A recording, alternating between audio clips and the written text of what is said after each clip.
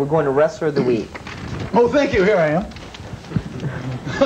This week's Wrestler of the Week is the Mighty Thor. Who? Johnny G. Lyons is Wrestler of the Week. Wait a minute. Mike Thor. Wait a minute. I picked Hold him. on, Johnny G. Lyons. Wait a minute. Is there something going on between you and him?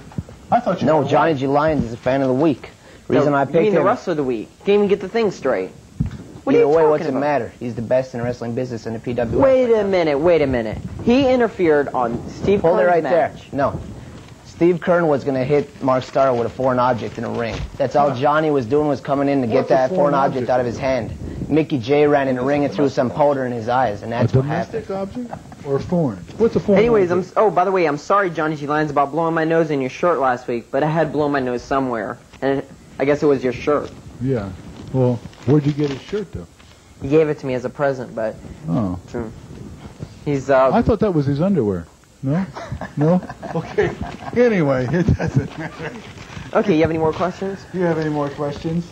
Who's been your most hated? Oh, boy, it's good stuff. Your most hated opponent? Listen, most hated? Yeah, or the worst feud you've been in? What's a feud? I've had a few feuds. I don't know. It's hard to say right now, right off the top of my head. What about Kevin Sullivan? Have you been in any feuds with him?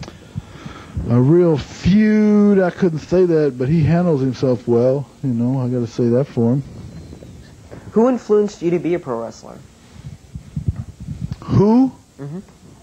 I don't know. I guess there were, when I was just a boy, you understand? And I was growing up.